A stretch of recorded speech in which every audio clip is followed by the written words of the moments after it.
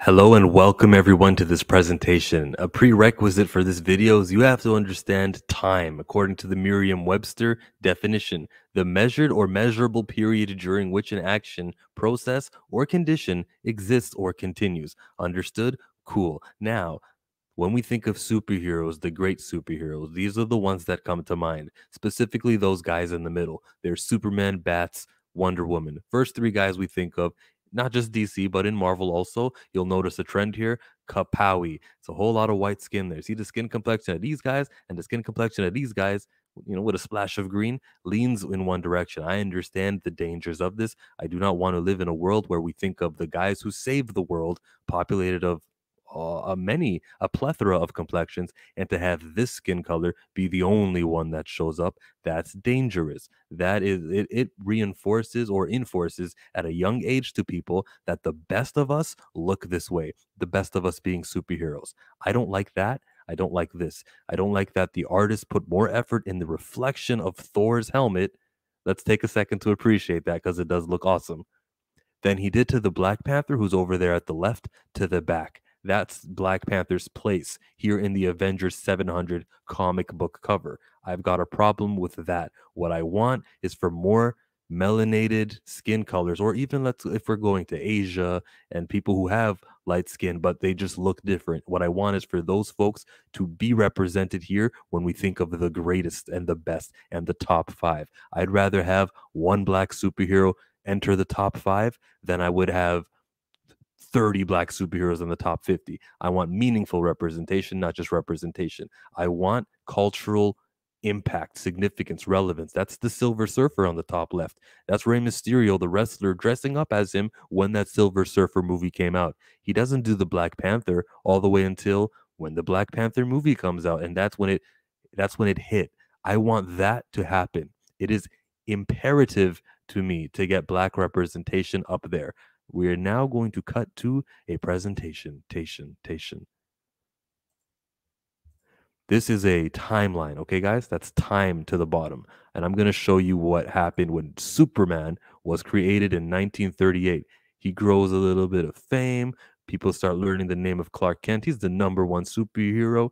And all of a sudden, this guy is a top tier name. He has entered the mainstream. He's not just no comic book character, household name, comic book appearances, Justice League animated series, Smallville, Man of Steel. He is just there. Very recognizable brand to where even though we haven't had a Superman movie in a while, Superman's right about here by the time we get to this year. That's Superman. I could do the same thing for Batman because he was also created in the 30s, and then he gets a little bit higher and higher. We know Batman, Robin, we know the Rogues Gallery. He's probably computer uh, botch, but he goes all the way up here too. That's the Batman. Okay, let's do the Flash. You guys get the point, right? Everyone knows the Flash, hot popular guy, and he's about right over here.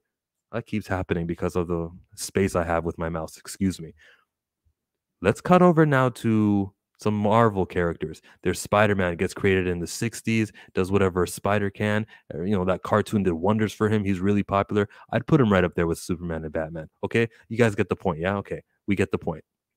Here's the Black Panther. Didn't exactly have that head start, did he? He began in 66 in the Fantastic Four's comic book, and he's here. He's the #1 black superhero in comic books, which isn't exactly going into the mainstream. It's not really until maybe an animated movie, I'll give him a little bit here.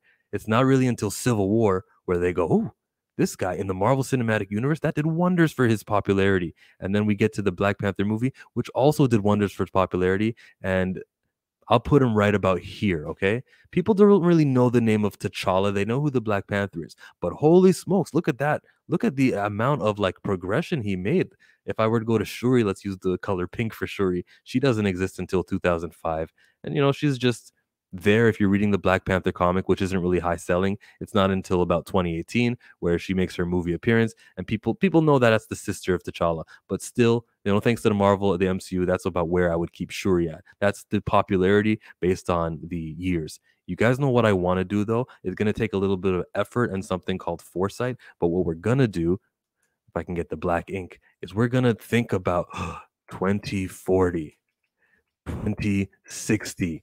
And imagine a world, guys, now where, the future continues. What does it do if the story, the Black Panthers of T'Challa, ends here? This guy has so much. It just ends here. What happens to his popularity? It just is stagnant. Might get a video game and stuff here, but nothing's really going to bring him up the way that those movies are going to do. It's stagnant. What's going to happen with Shuri? Maybe we get Shuri a little bit more popular, but there's no way she's permeating that top 10. No, Black Panther is in the perfect position to do that. Shuri, let's be optimistic and let's say this happens. You know what else happens in the year 2040? The MCU reboots. Guys, everything is going to start over again. The actors will all be too old. They're going to start the second cinematic universe, and there's going to need a new Black Panther. And when they get that new Black Panther, they're going to do something which is called recasting. They're going to do this. They're going to say, hey, we're going to do a Captain America movie back in World War II, but instead this time, because we don't want to have a cast of all white folks, we need black folks. We're going to have Azuri, the Black Panther who was Black Panther way back in the days, this period. That's what they're going to do. We're going to get the Azuri Black Panther, aren't we, guys? We are going to get him. They're going to do that storyline. They are recasting. It's happening. And then when we get to the current continuity, what they're going to do, and let me get rid of this thing here, is we're going to go to the Black Panther, T'Challa, and we're going to have the Black Panther be recasted again. Now, they're not going to worry about Chadwick Boseman's legacy or whatever stupid reason they're using now not to recast. And what we're going to do is finally, after years and years, is going to get the Black Panther's popularity grow. And I don't want, you see, guys, there's like a period in time right around here.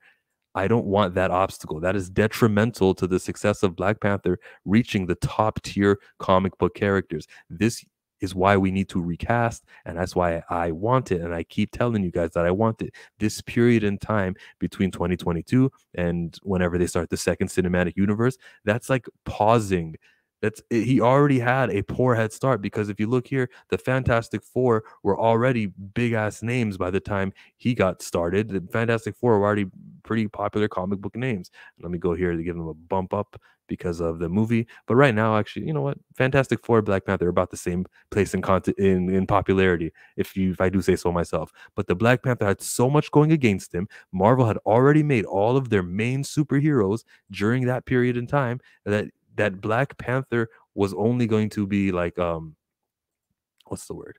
The Black Panther was only going to make it so far. He, though, is the guy with the most popularity, and that is why I want him to become the Black Panther in the movies continuously for a long time, for a real significant amount of time. For those of you saying, but in the comic books they did Shuri, here is a comic book of Shuri becoming the Black Panther. Since she became the Black Panther, they had 4 things called Claws of the Panther. There's the story she meets Spider-Man. It's short. There are less comic books where Shuri is the Black Panther than there are of T'Challa not being the Black Panther during the time Shuri was the Black Panther. To anyone who says, but in the comics, Shuri became the Black Panther, that is not valid. There are people right now who are saying, oh, this chillmonger guy, this YouTuber must hate women. Go search my search bar, put Ironheart, Riri Williams in there, and then kick rocks.